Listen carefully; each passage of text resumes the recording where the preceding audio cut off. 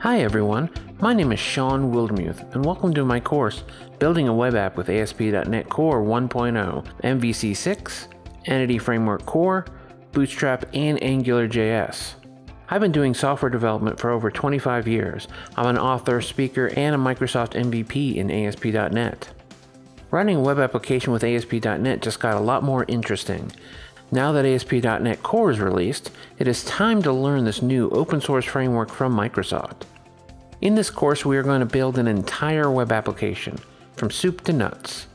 We'll start with a complete blank slate and end up with a small but fully functional web application.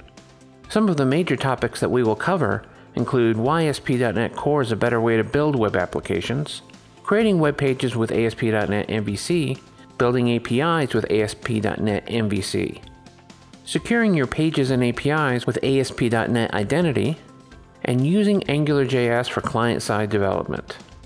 By the end of this course, you will know how to build your own applications with ASP.NET Core. But before you begin the course, you should have basic understanding of how Visual Studio works. From here, you should feel comfortable diving into ASP.NET Core with courses on Bootstrap 3, Angular 2, and even deploying apps with Docker. I hope you'll join me on this journey to learn web development with the Building a Web App with ASP.NET Core 1.0, MVC 6, Entity Framework Core, Bootstrap, and AngularJS course at Pluralsight.